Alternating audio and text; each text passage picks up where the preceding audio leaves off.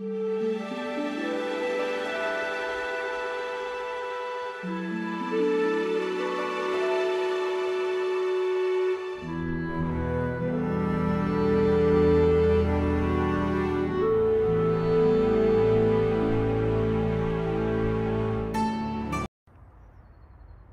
everybody, welcome to another video. Today I am in the grounds of Cliffe Castle in Keighley, West Yorkshire, and I'm going to show you Cliffe Castle Museum. I'll show you around the grounds. I'm going to go into the fascinating history of it all for you. And Cliffe Castle was built by Henry Isaac Butterfield, who was part of the Butterfield family, who were highly successful in textile manufacturing, and they owned various mills around the Keighley area. So I'm going to make this a really interesting video for you. Don't forget to like, share and subscribe everyone, and I hope you enjoy. Cheers, take care. Cliffe Castle was originally known as Cliffe Hall, and it was built by Christopher Netherwood between 1828 and 1833 and designed by Mr. George Webster of Kendal, who was a Gothic revivalist. Henry Isaac Butterfield bought Cliffe Hall in 1848, and he transformed it by adding towers, a ballroom and conservatories, and added lots of amazing features between 1875 and 1880. And he renamed it Cliffe Castle in 1878.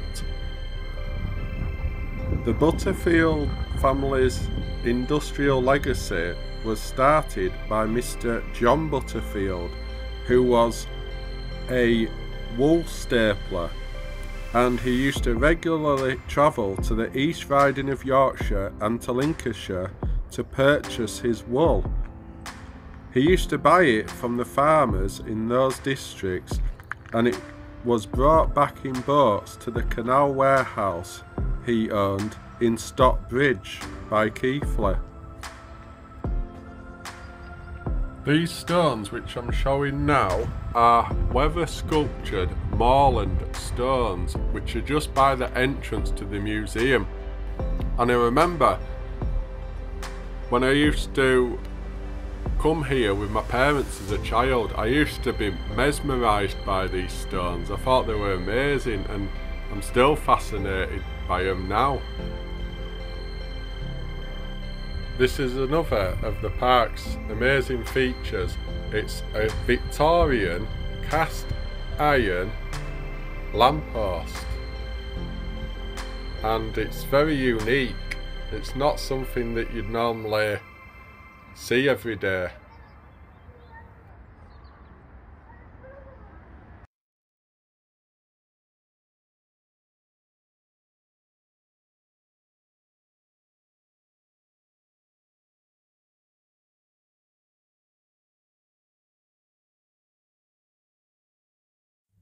There's some fantastic Victorian rooms in the museum, and lots of galleries, and lots of local history as well, and loads to read and to look at, and loads of unique objects. So you can literally easily spend a couple of hours in the museum. There's so much to see. And yeah, just these rooms here, it just shows the sheer wealth and opulence that the mill owners had where they lived.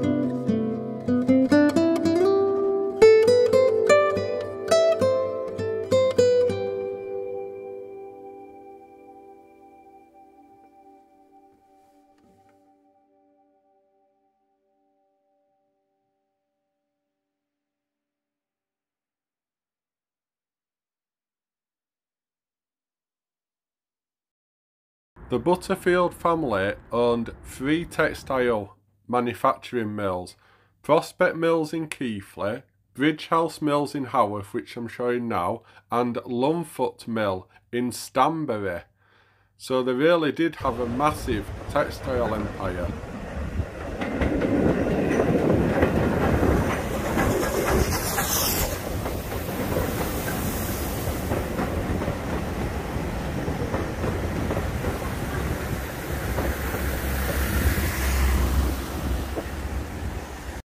In 1949, the building and grounds were bought by Keighley Corporation with the assistance of Sir Bracewell Smith, who in 1955 paid for the conversion of the house for public use.